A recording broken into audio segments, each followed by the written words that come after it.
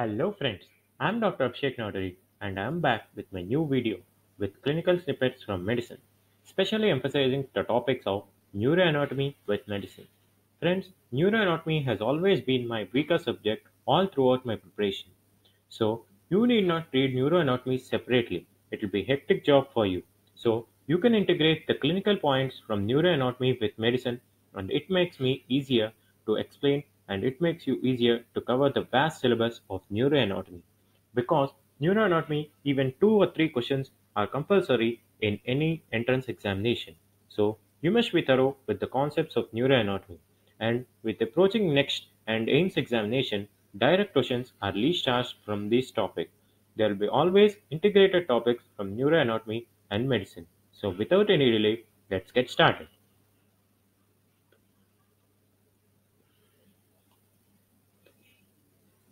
A 68-year-old man is evaluated for visual loss in the left eye that resolves spontaneously within 7 hours. The patient has a history of hypertension, type 2 diabetes mellitus, coronary artery disease, and ischemic cardiomyopathy. He has smoked a pack of cigarettes for the past 40 years. Physical examination reveals a left carotid bruit but no neurological deficits. A carotid duplex ultrasound shows 85% stenosis of the left internal carotid artery and carotid angiography with stenting is performed. Again, my dear friends, it is a long question, so you need to identify the key words from the question. 68-year-old man was evaluated for visual loss. Loss of vision within 7 hours. Sudden, painless loss of vision. The first and the most important thing that should strike your mind is vascular cause. So, sudden painless loss of vision, you should suspect vascular cause first.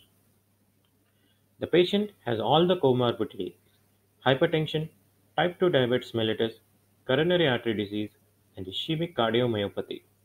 He has smoked a pack of cigarettes for the past 40 years. 40 pack years. Friends, personal history is very important in any case of medicine. 20 pack years is what makes us prone for lung carcinoma. So history is always important in any case of medicine. Physical examination reveals a left carotid bruit. So a left carotid bruit indicates atherosclerosis of the carotid artery. Obviously, in carotid duplex ultrasound, there is 85% stenosis. What is the most common systemic artery involved by atherosclerosis? Yes, my dear friends, the answer is carotid artery. But overall, the most common artery involved in the body by atherosclerosis is no, it is not carotid artery, but it is the coronary artery which is most commonly involved by atherosclerosis. So, coronary artery involved by atherosclerosis, they will be prone to decrease the blood supply to the heart, thereby producing angina and myocardial infarction. So, angina and myocardial infarction are very common and it is due to the atherosclerosis of the coronary arteries. Again, smoking is a direct risk factor for atherosclerosis and is known to be a causative agent in prime or a prime factor causing atherosclerosis. Type 2 diabetes mellitus is also indirectly related to atherosclerosis. So, a carotid angiography with stenting is done to relieve the obstruction of the carotid artery.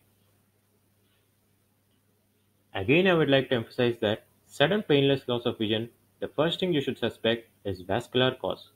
Not only vision, sudden painless loss of hearing or sudden painless sensory neural hearing loss.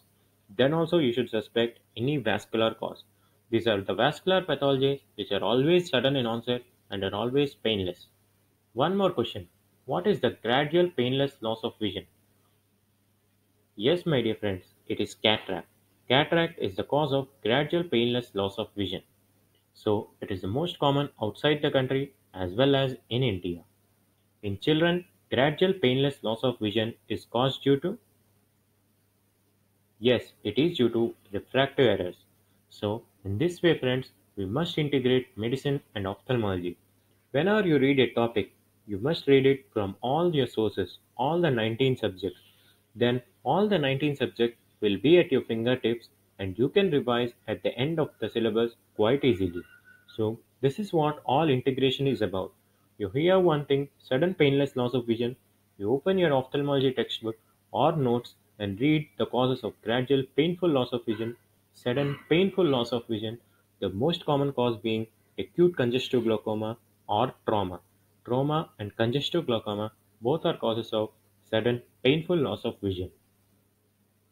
So let's see what are the other causes of sudden painless loss of vision. They are central retinal artery occlusion. In my video of cardiomyopathies, I have discussed this topic that central retinal artery occlusion causes cherry red spot in the retina. One more disease causing cherry red spot in the retina is commercial retina, that is, blunt trauma to the eye causes cherry red spot to the retina. All this have been discussed in my video of cardiomyopathies. You can review it later. But I have to make sure that there is no cherry red spot in Gaucher's disease and Fabry disease. This is also a potential favorite MCQ. So, sudden painless loss of vision, most common cause is central retinal artery occlusion, followed by central serous retinopathy. And massive vitreous hemorrhage can also cause sudden painless loss of vision. So, all these are causes of sudden painless loss of vision. Massive vitreal hemorrhage involving the macular area only causes sudden painless loss of vision. In the same way, retinal detachment involving the macular area only causes sudden painless loss of vision. Optic neuritis is also a cause, but the most important cause in toxicology which causes sudden painless loss of vision. Can any one of you guess, my dear friends? Yes, it is due to methyl alcohol amblyopia. It is very important clinically as well because methyl alcohol is usually used as a substitute as a adulterant in ethyl alcohol, and methyl alcohol amblyopia is the cause of sudden painless loss of vision. During the procedure, atherosclerotic debris embolized to the artery shown on the cerebral magnetic resonance angiogram below. So, you need to identify which is the artery involved in the cerebral magnetic angiogram image below. So, let's see what it is. During the procedure, atherosclerotic debris embolized to the artery shown on the cerebral magnetic resonance angiogram below. Identify the artery. Yes, you must be aware of the circle of Willis of the brain. It's a must question for any entrance examination. The most important artery contributing to the circle of Willis is the pseudococcus artery given below as drawn by me. This is the internal carotid artery, which is the chief artery participating in the formation of circle of Willis. It gives off its first branch, which is the anterior cerebral artery on both the sides. So it is the anterior cerebral artery or the ACA, which is the first branch of the internal carotid artery. And this is also the continuation of the anterior cerebral artery. So these two arteries are again interconnected by the anterior communicating artery. So this is the anterior cerebral artery given off from the internal carotid artery. Again, one more branch given by the internal carotid artery is the middle cerebral artery. This is the terminal branch of the internal carotid artery and it is the largest branch of the internal carotid artery. But my dear friends, middle cerebral artery doesn't contribute in the formation of circle of Willis. This is also a potential MCQ. Again, you can see these two are the vertebral arteries which unite together to form the basilar artery. The basilar artery gives rise to the posterior cerebral artery. This posterior cerebral artery is again interconnected to the internal carotid artery with the posterior communicating artery. So, this is the vertebral arteries unite together to form the basilar artery, giving rise to the posterior cerebral arteries, and posterior cerebral arteries again communicating with the internal carotid arteries with the posterior communicating artery. So, this was a previous NEET question. Which of the following is not a branch of internal carotid artery?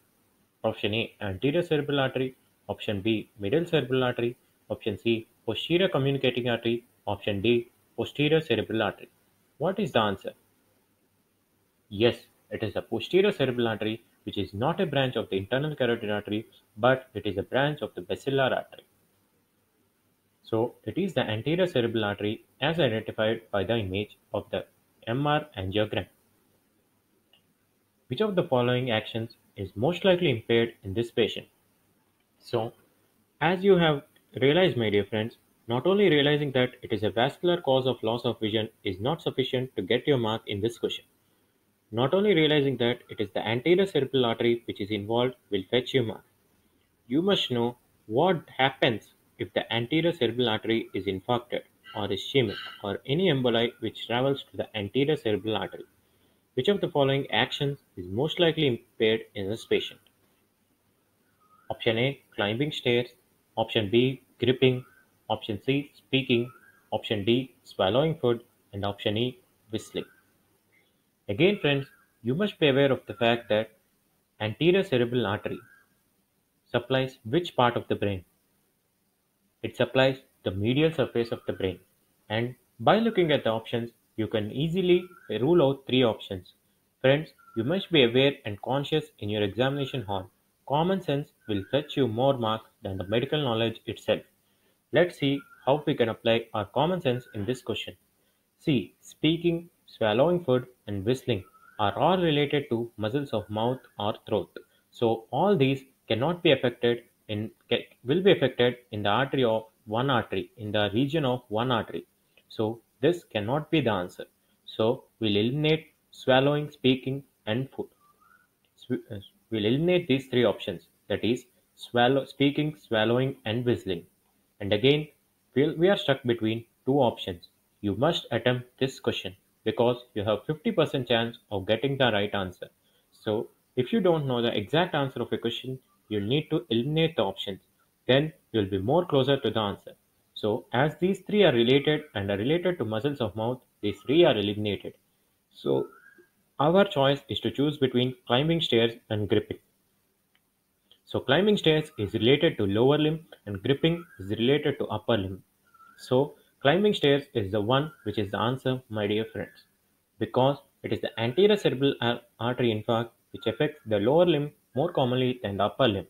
So climbing stairs is the first one which is to be affected. So once again looking at the MR angiogram, identify the vessels, friends. What is this shown? This is the anterior cerebral artery, which is the first branch from the internal carotid artery, and these two unite together to form they are united by the anterior communicating artery. So this forms the anterior part of the circle of Willis. What is the artery marked in green? This is the artery which is marked in green, which is the terminal branch of the internal carotid artery. It is the middle cerebral artery. It is the tortuous branch and the terminal branch, but it does not contribute to the formation of circle of Willis. Again, artery marked in blue. It is the tortuous branch. It is the most important artery. It is the artery contributing to the circle of Willis. It is none other than the internal carotid artery or the ICA. It is the main branch forming the circle of Willis. So I hope you are clear. Again, this is the anatomy image seen in your book, but such images are rarely asked in the exam. Only clinico-pathological correlation, that is MRI or CT images, are shown in the image. In the recent NEET as well, two images of CT and MRI were put up and the part of the brain were to be identified. So friends, you need to be aware of the anatomy of the brain in the CT or the MRI. Just by studying the anatomy images given in the book is not so scoring. It's very easy to study the circle of Willis in this, but here it is difficult to identify. So first read this and then go back and read the MRI and the CT findings as well. One more thing is to identify the cadaveric images. That's also a trending topic now. We need to identify the vessels and the nerves on the cadaveric images. So let's see this circle of Willis as well. We saw these are the vertebral arteries unite together to form the basilar artery. We see small branches arising from the basilar artery. All these are nothing but the pontine branches. So the small branches arising from the vertebral arteries are the pontine branches. This is the posterior cerebral artery arising from the vertebral artery and communicating with the internal carotid artery by the posterior communicating artery. Mind you, friends, the vertebral artery, before joining together to form the basilar artery, gives off a terminal branch which is known as posterior inferior cerebellar artery. Posterior inferior cerebellar artery is also known by the name of pica. What is the importance of pica? In my previous video itself, I have given the importance of pica. Pica is the artery involved in the lateral medullary syndrome or the Wallenberg syndrome. So, what happens in lateral medullary syndrome or Wallenberg syndrome? There is contralateral loss of pain and temperature all throughout the body. with ipsilateral Horner syndrome and ipsilateral loss of pain and temperature on the face. Mind you friends, there is no hemiplegia in lateral medullary syndrome or Wallenberg syndrome, whereas in medial medullary syndrome, there is ipsilateral paralysis of the 12th nerve or the hypoglossal nerve or a pure motor nerve. Like I said, the motor nuclei are always medial. So it is the hypoglossal nerve which is pure motor, so it is medial and it is involved in medial medullary syndrome. So this is the trick to remember the difference between lateral medullary syndrome and medial medullary syndrome. Ipsilateral 12th nerve palsy with congenital hemiplegia is medial medullary syndrome. Again, the internal carotid artery is shown here. It is the largest branch of the circle of Willis and it gives off the anterior cerebral artery, which together are connected together by the anterior communicating artery. So we see that the circle of Willis is located in the area of the brain. What is this area of the brain known as? Where the circle of Willis is located. What is this area of the brain where the circle of Willis is located? Yes, my dear friends, it is the interpeduncular fossa, where the circle of Willis is located in the interpeduncular fossa of the brain. Again to emphasize, it is the internal carotid artery which is contributing maximum to the circle of Willis. So, you need to open your anatomy book and read about the interpeduncular fossa. It is a rhomboid space and is bounded by the crus cerebri of the cerebral peduncles on one side and anteriorly by the optic chiasma and optic tract and posteriorly by the pons. Interpeduncular fossa is very important question in anatomy. This is how we relate our medicine and anatomy. You read about circle of Willis, you take out your anatomy book and read about interpeduncular fossa. Interpeduncular fossa is a rhomboid space bounded by the crus cerebri of the cerebral peduncles. Anteriorly, it is bounded by optic chiasma and optic tract, and posteriorly, it is bounded by the pons. The contents of the interpeduncular fossa. You need to remember them in the order. They constitute the infundibulum of the pituitary and the tuber cinereum. Infundibulum of the pituitary is nothing but the stalk of the pituitary on the hypophysis cerebri. And then the rounded elevations in the middle of the interpeduncular fossa are the mammillary body. And the posterior perforated substance is also a part of the interpeduncular fossa. Don't get baffled by seeing the word posterior perforated substance. It is nothing but the arteries, the arteries which are supplying the brain, which are branches of the posterior cerebral artery. So the posterior cerebral artery supplies the brain through the posterior perforated substance. So these arteries enter the brain through this posterior perforated substance. Again, AIMS November 2018 question. Which of the following is not a part of interpeduncular fossa? You must be aware that the anterior perforated substance is not a part of interpeduncular fossa. So, this is a beautiful image depicting the interpeduncular fossa. You can see that it is formed by the crus cerebri on either side and anteriorly by the optic tract and posteriorly by the pons. So, anteriorly by the optic tract and optic chiasma, posteriorly by the pons, and on either side by the crus cerebri. So, this is what constitutes the boundaries of the interpeduncular fossa. Seeing the contents, we already saw it is the tuber cinereum, which is the elevation produced by the nuclei beneath, and the infundibulum or the stalk of the hypophysis cerebri, and two rounded elevations known as the mammillary body. The most important one is the posterior perforated substance, which are the arteries supplying the brain, which are the branches of the posterior cerebral artery. So, mind you friends, this is also an important question. The anterior perforated substance is not a part or a constituent of the interpeduncular fossa. Again to emphasize, the anterior perforated substance is not a content of the interpeduncular fossa. So, let's quickly identify these arteries. This is the anterior cerebral artery, the one in green is the middle cerebral artery, and the one in blue is the internal carotid artery.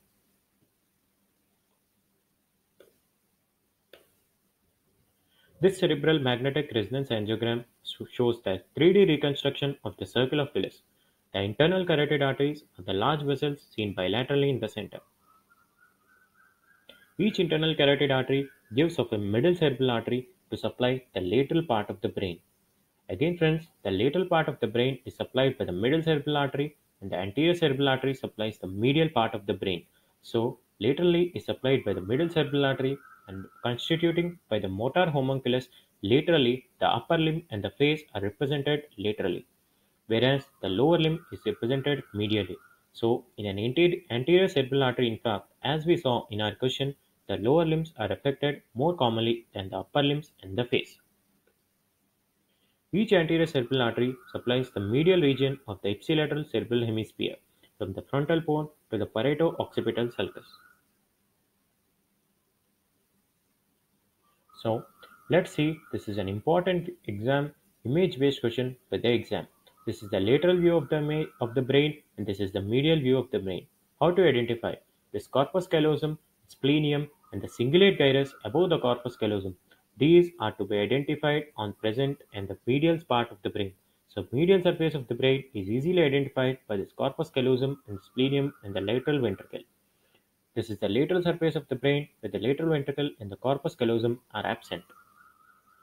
So we can see that in the lateral surface of the brain, it is maximum constituted by the middle cerebral artery. This yellow area is represented by the middle cerebral artery, whereas the blue area is represented by the anterior cerebral artery.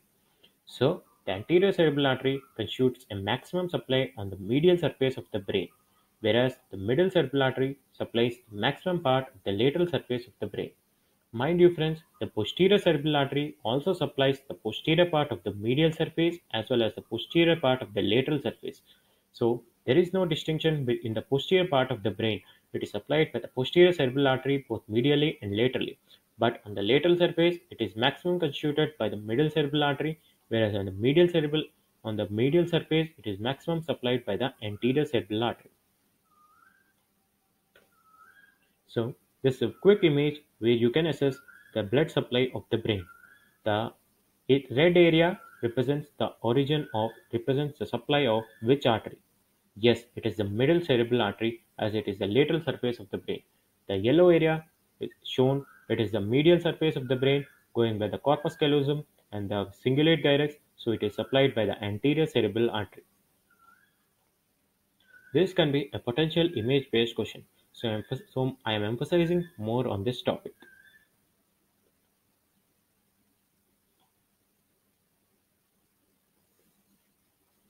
So this is the motor homunculus, friends. You must have read about the motor homunculus in your physiology. This physiology comes on to us right through all the 5 years and even after medicine and even after all through our life. So you must be thorough with physiology all through your life. So this is the motor homunculus showing the lower limbs are supplied. The toes, the ankle, the knee are all present medially and are all represented medially. So medially represented is the lower limb and laterally represented is the upper limb and the face. So medially it is supplied by the anterior cerebral artery which is represented by the lower limb in the motor homunculus, and laterally it is the middle cerebral artery which is represented in the motor homunculus. So the motor homunculus is very important question for your exams. You must be aware that the lower limb is represented medially and the upper limb and the face are represented laterally. This is a picture showing the difference between motor homunculus and the sensory homunculus.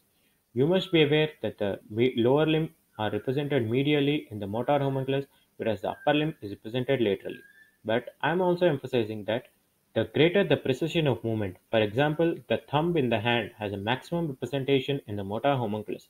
The muscles of mastication and the muscles of swallowing are all that are require more activity and more precision. So these are represented maximum in the motor homunculus.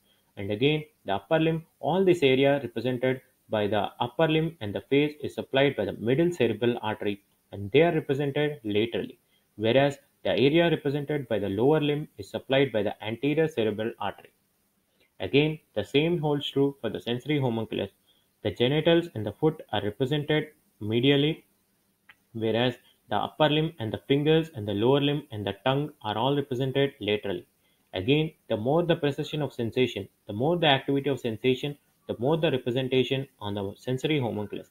So sensory homunculus, the lips and the nose and the face carry the maximum representation, whereas the muscles of mastication and the eyelids and the jaw muscles carry the maximum representation in the motor homunculus.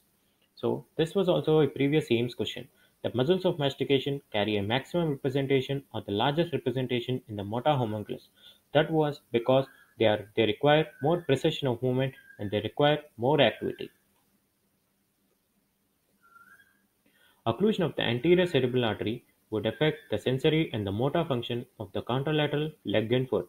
As we already saw, the anterior cerebral artery infarct would cause the paralysis of the legs more commonly than the upper limb and the face, while predominantly sparing the contralateral arm and face because it is due to the cortical homunculus, that is, the area supplied by the middle cerebral artery. Patients with bilateral ACA occlusion. Again, friends, I emphasize that it is often read as ACA and MCA, anterior cerebral artery and middle cerebral artery. Often, full forms may not be given in exam as ACA and MCA in fact are some of the commonly used terms in clinics, so you must be aware with them. So, I did not change the synonym for ACA and MCA right in all my slides so that to orient you that to the nomenclature of ACA infarct and MCA infarct. Patients with bilateral ACA occlusion can develop significant behavioral symptoms due to decreased blood supply to the frontal lobe and, for example, ebulia and urinary incontinence. Friends, what is ebulia? What is ebulia? Can anyone of you say what is ebulia? Yes, it is the inability to learn or make new things. It is the inability to learn or seek new things. It is similar to amotivation seen in schizophrenia. So, in this way, we have heard a new word. So, we go back to psychiatry and read the important terms related to ebulia, echinacea, echolalia, all the terms which are discussed in general psychiatry. So these are the terms echolalia and echopraxia. Praxia means movement, friends. So echolalia is nothing but imitation of another person's movements. In this way, it represents imitation of the examiner's movements. Echolalia means imitation of the examiner's words. Echopraxia means imitation of the examiner's movements, and it is classically seen in catatonic schizophrenia. So echolalia and echopraxia are seen in catatonic schizophrenia. Ambitendency is series of uncertain, incomplete movements carried out when a voluntary action is anticipated. So ambitendency is classically seen in OCDs. Ebulia is reduced impulses to think or act associated with indifferences about the consequences of the action. Chiefly, these are ebulia occurs due to decreased blood supply to the frontal lobe, which is classically caused by bilateral anterior cerebral artery occlusion. Echinacea. Echinacea is inability to move. Friends, in my previous video, I emphasized that echinacea is classically included in the triad of a disease of a neurological disease. What is the disease? Yes, it is the Parkinson's disease. Rigidity, echinacea, and resting tremor are included in the triad of Parkinson's disease. Mind you, friends, the resting tremor is included in the triad, but pill rolling movements and mask like phases are not included in the triad. So, resting tremor, rigidity, and echinacea are seen in Parkinson's disease. Where are intention tremors seen? Yes, they are seen in cerebellar disease. Akathisia is the inability to sit or stand still. Akathisia classically occurs in a patient of schizophrenia moving restlessly in response to antipsychotics. Akathisia is the common side effect of antipsychotic drugs, and the drug of choice for akathisia is yes, it is propranolol. So drug of choice for akathisia is propranolol. So let's revise the terms we read in psychiatry. Echolalia, echopraxia, imitation of examiner's movements, examiner's sounds, seen in catatonic schizophrenia. Ambitendency, not able to judge or do something, seen in OCD. Ebulia, it is inability to think or carry on movements, classically resembles emotivation syndrome, seen in yes, bilateral ACA occlusion. And again, echinacea, rigidity, and tremor are seen in Parkinson's disease, akathisia in response to antipsychotic drugs. So, bilateral ACA occlusion was also associated with urinary incontinence. What is the part of the brain responsible to maintain the urinary continence or prevent the urinary incontinence? Yes, it is the paracentral lobule. You may be required to identify the paracentral lobule in the brain. There may not be a direct question involving the paracentral lobule is responsible for urinary continence. There may be an indirect question. In bilateral ACA occlusion, due to the involvement of a part of brain, the person is lost his urinary continence. What is the part of the brain involved? You should be able to identify the region of the brain involved. This is the paracentral lobule, and this is classically involved in urinary continence. So, if there is any bilateral ACI occlusion and there is reduced or absent blood supply to the paracentral lobule, then there will be urinary incontinence. Friends, don't get confused between the cingulate gyrus, which is present medially, and the cuneate gyrus, which is present anteriorly. I used to get confused between them a lot, so I included this picture so that it will be clear for you. Cingulate gyrus is present medially, and you can see that the paracentral lobule is present exactly above the cingulate gyrus. It derives its blood supply from the anterior cerebral artery, and it is very important for the micturition center, and it is the brain control of the micturition center, and when it is lost, there will be urinary incontinence.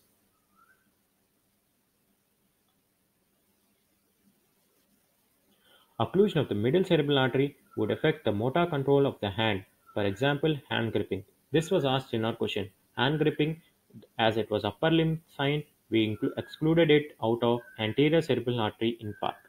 Face or mouth, example whistling, and throat, example swallowing. Out of proportion to the involvement of the leg, as we saw, the leg is chiefly supplied by the anterior cerebral artery. Once again, to emphasize, the area supplied by the middle cerebral artery represented by the upper limb and the face and the leg is paired in middle cerebral artery occlusion because it is supplied by the anterior cerebral artery.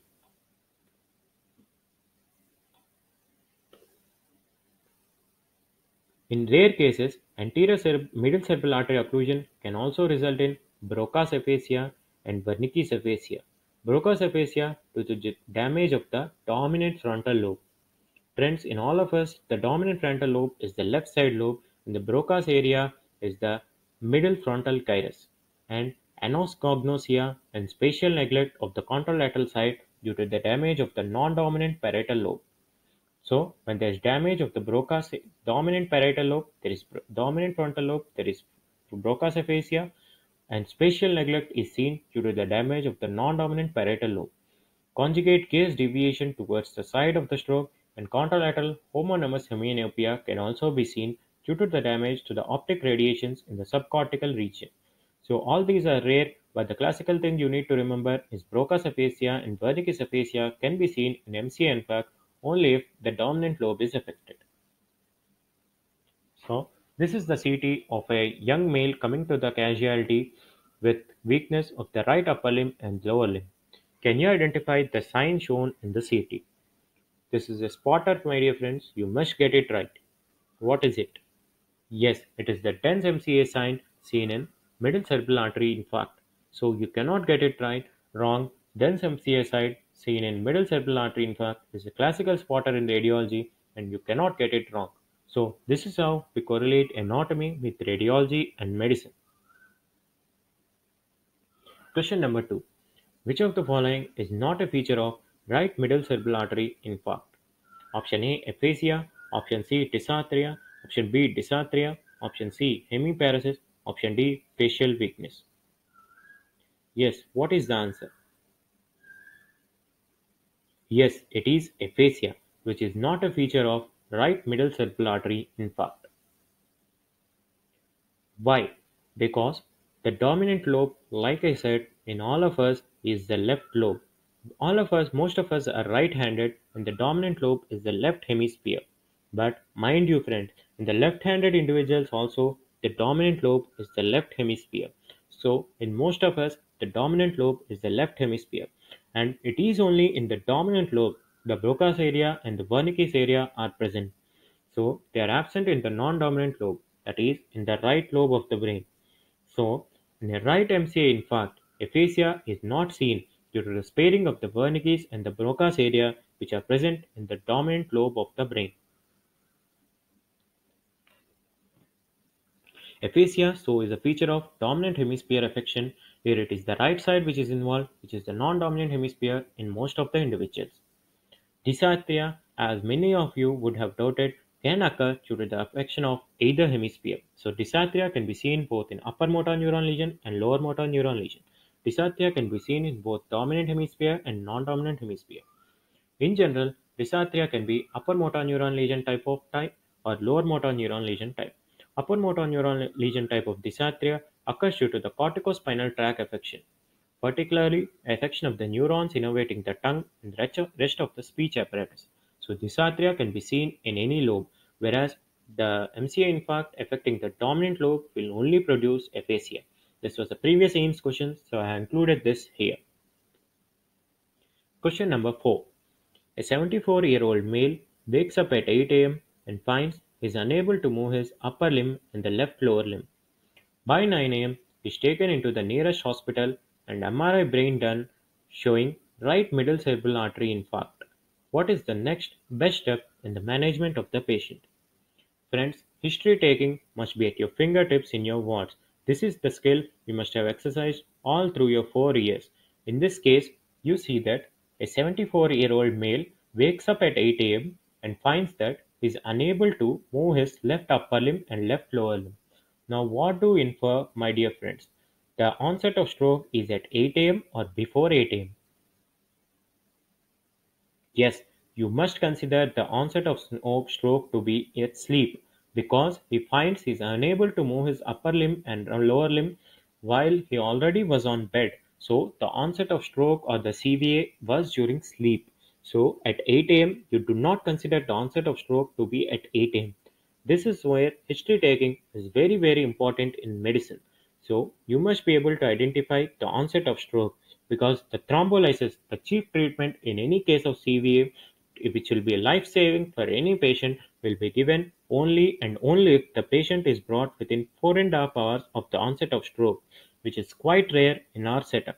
So when he wakes up at 8 a.m. and finds he is unable to move, you would have considered that the stroke was occurred at night, and you would have considered that it is more than 4.5 hours. So thrombolysis is a big no in this condition. So that was the trick which was used in this question. The onset of stroke was during sleep, that is more than 4.5 hours. The cutoff for RTPA. What does RTPA stand for? Recombinant tissue plasminogen activator. And thrombolysis cannot be given as the window period has already extended, and so the onset of stroke is mandatorily taken during sleep. These are the famous cutoffs for thrombolysis. Friends, there are only three conditions in the entire medicine where thrombolysis is given. The first one is MI, which is very important and very crucial as well. MI thrombolysis is given as early as 30 minutes and cannot be given after 12 hours. So, in case of MI, again, this is a potential question. If the hospital is well established and there is facility for angiogram or percutaneous coronary intervention, popularly known as PCA. PCA responsible hospitals can directly go for angiogram and stenting, and thrombolysis is not required in PCA capable hospitals. So in case of MI, thrombolysis can be done from 30 minutes to 12 hours. In case of CVA or stroke, as discussed in our case, the thrombolysis can be done from 3 hours to 4.5 hours. In case of pulmonary thromboembolism, is another case of thrombolysis, and the only indication of thrombolysis in pulmonary thromboembolism is massive pulmonary thromboembolism. There are basically three types of pulmonary thromboembolism: mild, submassive, and massive. And massive pulmonary thromboembolism is the only indication of thrombolysis, and it can be given from hours to weeks, ideally within 12 hours. So these are the only three indications of cutoff time for thrombolysis in the entire medicine. Again, in my topic of snake bite, we discussed this is known as door to needle time or the window period, door to needle time. But in my topic of snake bite, we discussed about the importance of beat to needle time, bite to needle time. The bite to needle time should be ideally within 30 minutes and must be given within 6 to 12 hours. This was also discussed in my discussion of snake bite. Mind you friends, there is no signs of raised ICT or cerebral edema in this patient. So, hemorrhagic stroke is ruled out and NCCT is usually not done in the patient. Let's see this twist in the question. We see that by 9 a.m. he is taken to the nearest hospital and MRI brain was done. Usually, when a patient of stroke comes to you, you'll do NCCT to rule out hemorrhage. But in this case, MRI brain was done showing right middle cerebral artery infarct. So, usually MRI is the investigation of choice to detect any infarct, but MRI takes time The patient has to hemodynamically stable to perform an MRI. So usually it is the NCCT which is done in the casualty setup to rule out hemorrhage. But in this case, as the onset of stroke is more than 4.5 hours and MRI was done and there are no signs of raised ICT. What is the first sign of raised ICT which you can see in casualty? Yes, projectile vomiting, headache, and everything can be seen, but which you as a physician can see as a sign is the papilledema with the ophthalmoscope or the direct ophthalmoscope or the fundoscope. So papilledema has to be ruled out, and there are no signs of raised ICT mentioned in the patient. So hemorrhage is ruled out, and you do not go back and perform an NCCT in this patient. So this is also a twist in this question. NCCT was not done, MRI was already showing an infarct, so you need not think of hemorrhage anywhere. And already in the question, there are no signs of raised ICT or cerebral edema given. So, identifying by the keyword, you will see that the patient is unable to move his left upper limb and left lower limb. So, there is right left hemiplegia with right MCA infarct, and MRI brain showed the infarct. So, RTPA is ruled out as the window period has already started, and NCCT brain is already ruled out as there are no signs of raised ICT, and heparin and aspirin. Among these two, you'll first start the patient on aspirin and then you think of heparin, but heparin is usually avoided as there are increased chances of bleeding in this patient. So aspirin is the next step you do in this patient. Many of you would have marked it as RTPA, but no, the window period has already started because the patient woke up as paralyzed, as woke up and then he is unable to move out of his bed. So it is taken that the onset of stroke is during sleep. So aspirin is the next best step in the management of this patient. Question number 5. A 55-year-old woman is brought to the hospital due to several days of progressive dyspnea, productive cough, and fever. Today, her son found her to be severely dyspneic and obtended. The patient has a history of hypertension, type 2 diabetes mellitus, and long-standing severe rheumatoid arthritis. Emergency department evaluation reveals bilateral pneumonia and severe respiratory distress. She is lethargic without focal neurological deficit. Urgent endotracheal intubation is performed for mechanical ventilation and the patient was started on broad-spectrum antibiotics. Again, friends, a long question. You need to identify the keywords. Keywords is the thing which differentiate you from completing the paper and those who fail to complete the paper. This recent NEET was a 3 hour long, 300 question grueling OPD session. So you cannot just simply sit and read all the question. You need to identify the keywords right from the first go, and this you'll get to know only by MCQ practice. So I'll again emphasize you to practice more MCQs and practice more long questions so that you can identify the keywords easily and you can rightly reach the answer just by reading the entire question. So 55-year-old woman, progressive dyspnea, productive cough, and fever. The patient has many comorbidities. She is hypertensive, type 2 diabetes mellitus, and long-standing severe rheumatoid arthritis. Emergency department evaluation reveals bilateral pneumonia and severe respiratory distress. We know that rheumatoid arthritis predisposes to the development of pneumonia and other interstitial lung diseases. Again, the pneumonia, there can be pleural effusion in a case of pneumonia, which can be sympneumonic effusion or parapneumonic effusion. Classically, the fluid of pleural effusion in a patient of rheumatoid arthritis classically has what? Yes, the glucose is exceptionally low in the pleural fluid of a patient with rheumatoid arthritis suffering with pleural effusion. This is a classical question. She is lethargic without focal neurological deficit. Urgent endotracheal intubation is performed for mechanical ventilation, and the patient is started on broad-spectrum antibiotics. Repeat examination after several hours has shown that she has developed areflexic paralysis of all the four extremities. Which of the following is the most likely cause for the neurological deficit of this patient? Option A, cerebral septic emboli. Option B, diabetic neuropathy. Option C, Guillain-Barré syndrome. Option D, malignant hyperthermia. Option E, vertebral subluxation. Again, do you have any idea what is the answer? Long-standing case of diabetes, hypertension, and rheumatoid arthritis came with pneumonia, urgent and shortness of breath. Urgent endotracheal intubation was done, and mechanical ventilation was started. Few hours later, she developed areflexic paralysis of all the four extremities. What do you suspect? Any guesses? Yes, it is the vertebral subluxation which is leading to areflexic paralysis in this patient.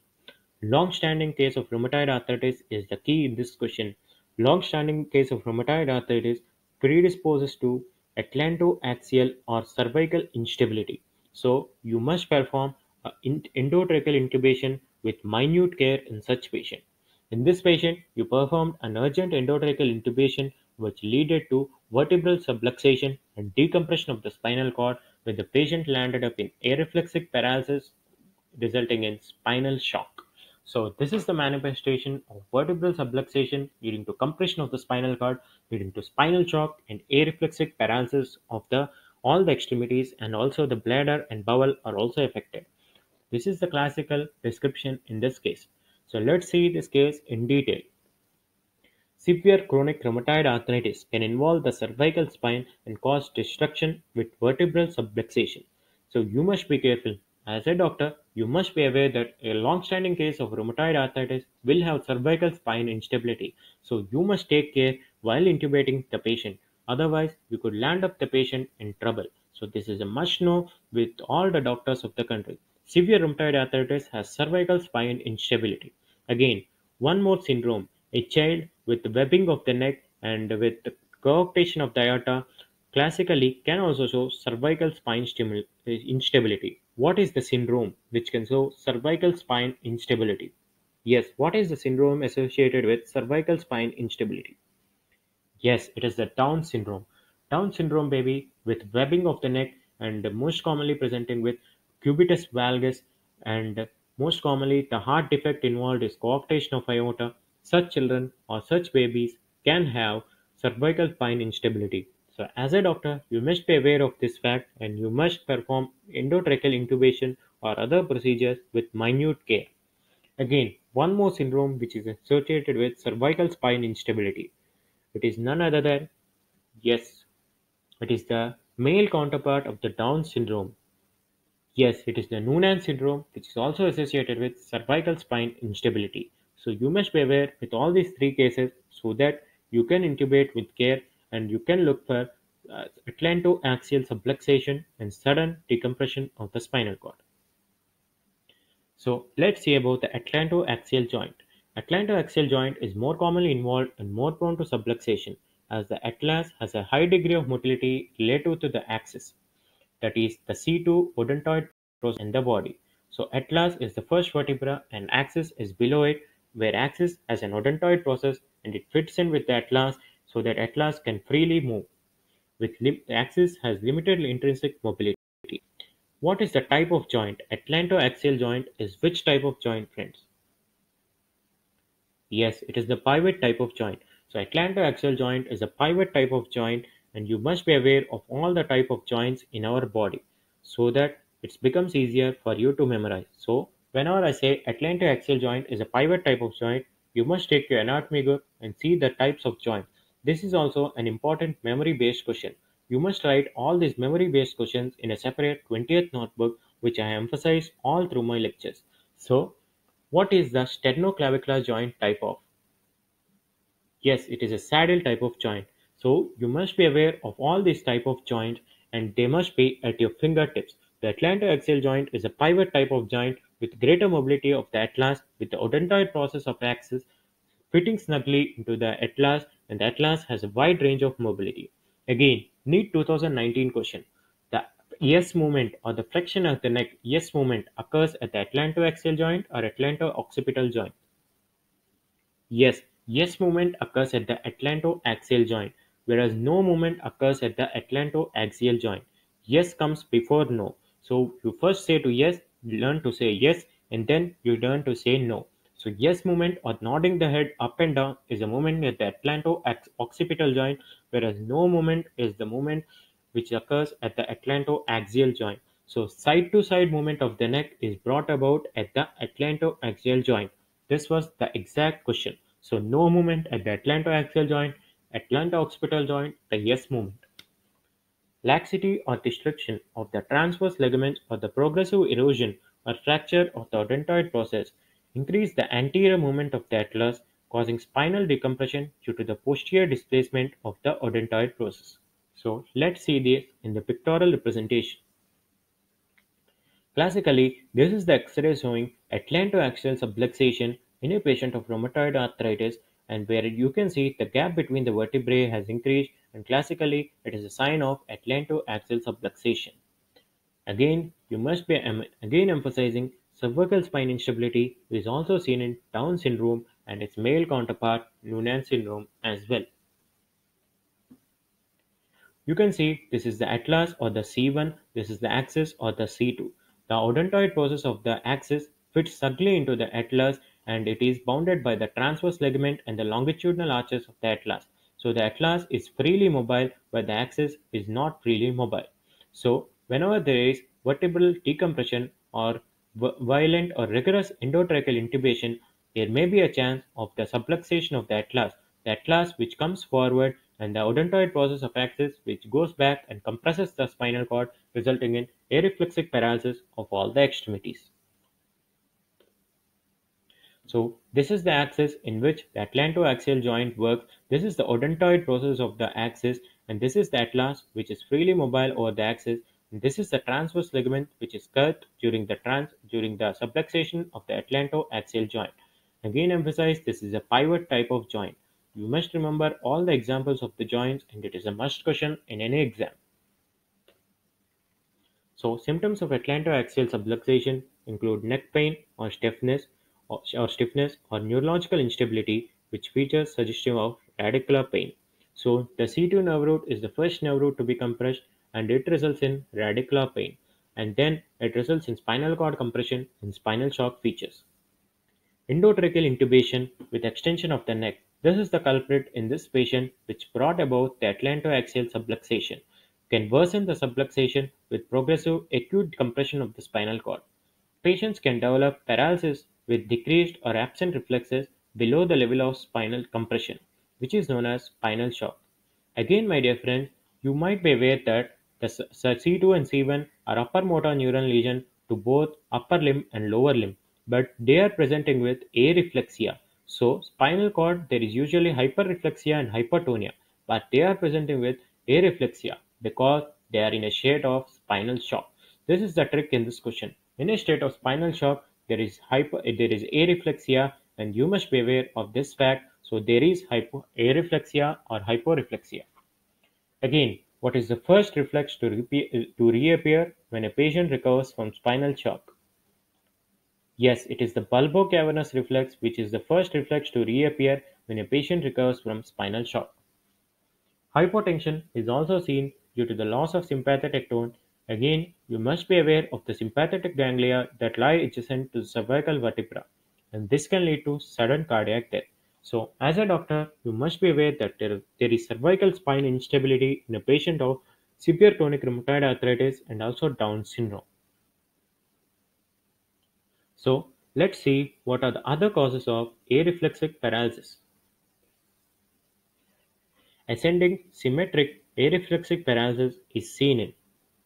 Yes, it is seen in most commonly following diarrhea by Campylobacter jejuni. Ascending symmetric areflexic paralysis. Yes, it is seen in Guillain-Barré syndrome. Most commonly following diarrhea caused by Campylobacter jejuni, this is due to the cross-immunity or cross-reactivity between the viral pathogens and the self-pathogens, and the antibodies tend to damage our own self-tissues, resulting in Guillain-Barré syndrome. This is a very important question, friend, and you must know that the bladder is involved late in Guillain-Barré syndrome. Descending areflexic flaccid paralysis is seen in. Yes friends, I have discussed about the descending type of paralysis in my previous video as well. They are classically seen in snake bite and botulinum toxicity. What type of snakes causes flaccid paralysis or descending paralysis? They are only the neurotoxic type of snakes which cause the descending paralysis. They include the common cobra, the king cobra, and also the krait. These are the two snakes which cause the descending flaccid type of paralysis. Again, you must be aware that the crate has a mechanism of action which is similar to that of a botulinum toxin. Botulinum toxin and crate both affect the presynaptic release of the acetylcholine and thereby they cause flaccid paralysis, whereas the cobra bite causes the postsynaptic release of the acetylcholine and it also causes a flaccid type of paralysis. Again, this is a potential question because neostigmine has a role only in cobra bite and neostigmine has no role in crate bite. So neostigmine has a role only in cobra bite and no role in crate bite because crate bite inhibits the presynaptic release of acetylcholine and neostigmine has no role in its toxicity. I have discussed them in detail in my previous video of snake bite. You can view it later.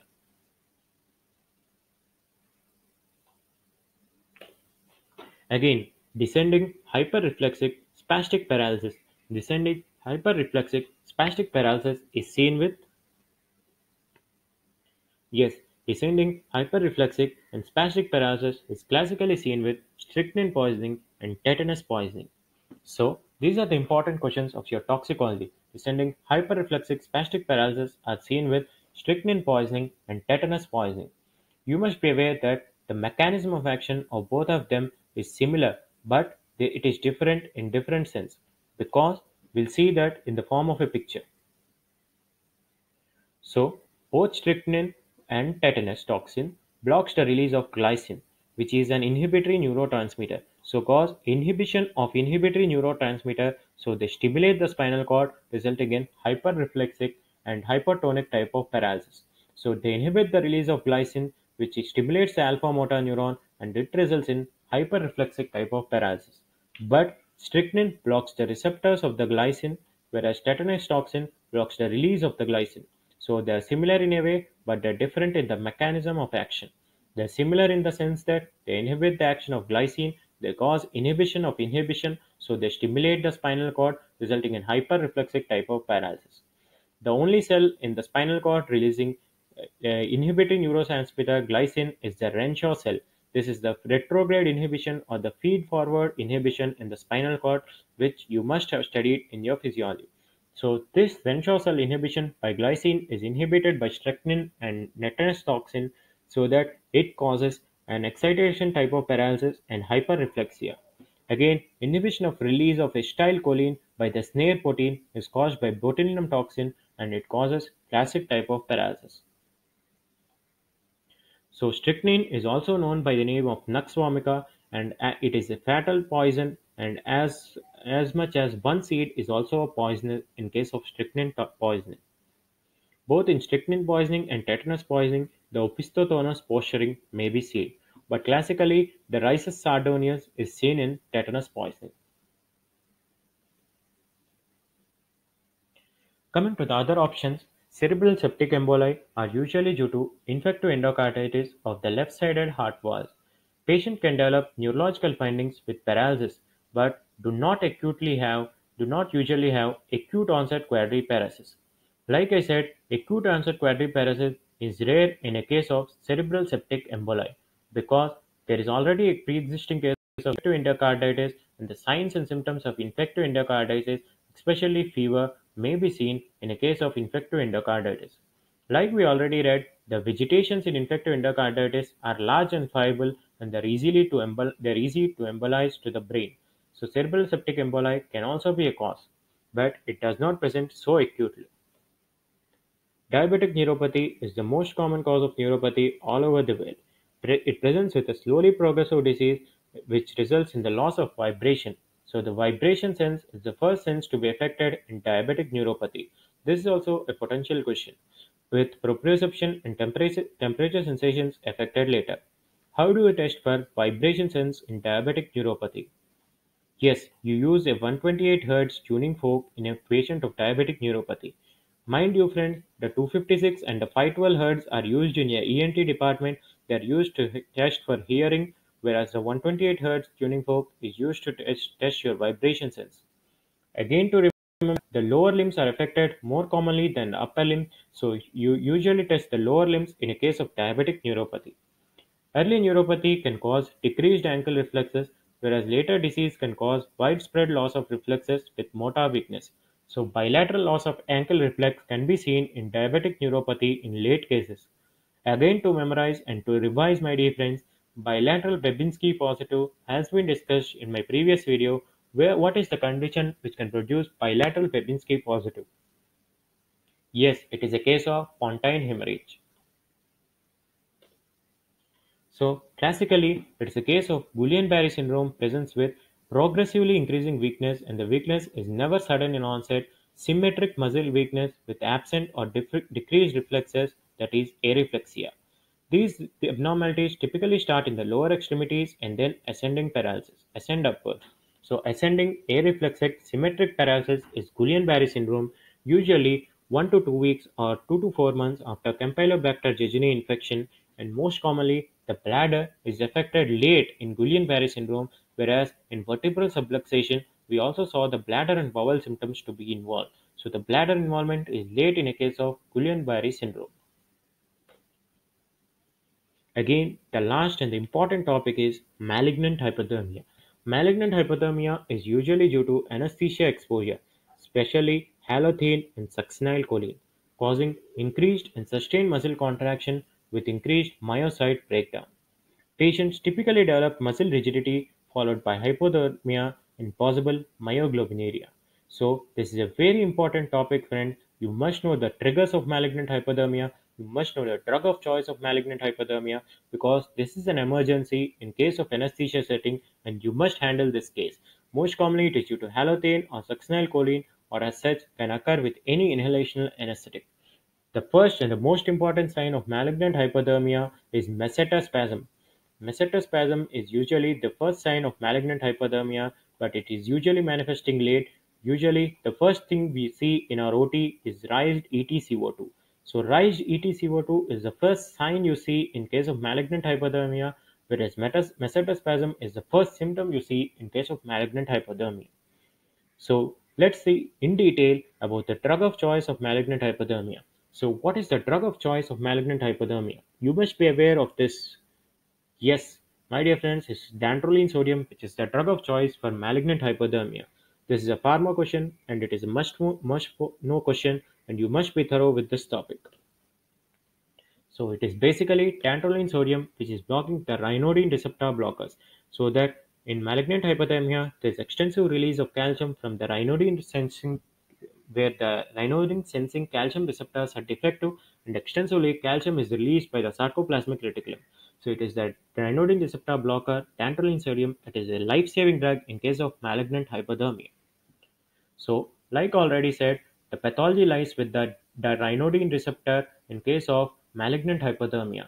Patients with ryanodine receptor mutation are susceptible for the development of malignant hypothermia. So, there is more efflux of calcium from the sarcoplasmic reticulum leading to sustained muscle contraction and increased energy consumption.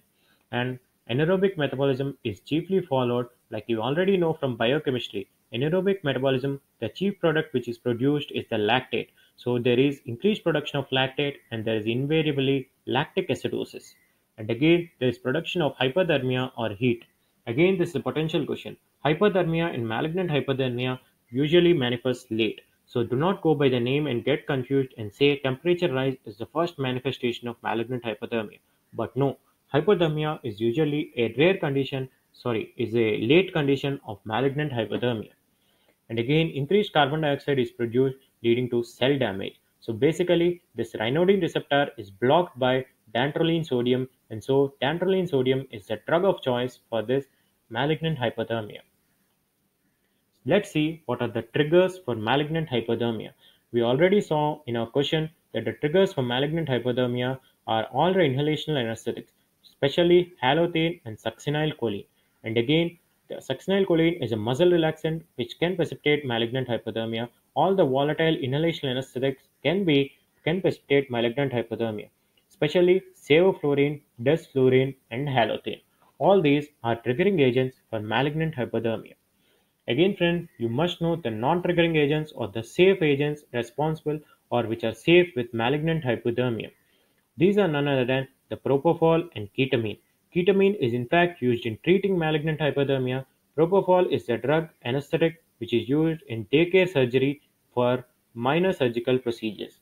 And mind you friends, there was a previous AIMS question on propofol. Propofol is the drug which is contraindicated in egg allergy patients. And ketamine, the side effects of ketamine, you must be aware, and ketamine also produces dissociative anesthesia. So propofol, ketamine, and nitrous oxide are all safe and non-triggering agents which cannot precipitate malignant hypothermia. Non-depolarizing muscle relaxants are also non-triggering agents for malignant hypothermia. Let's see the management part of malignant hypothermia. We saw that dantrolene sodium is the drug of choice for malignant hypothermia. But friends, don't get fooled by the question. You must always follow the ABCD protocol while managing any emergency. You just don't start with dantrolene sodium. First, you start with airway, and first you stop the agents which precipitate malignant hypothermia.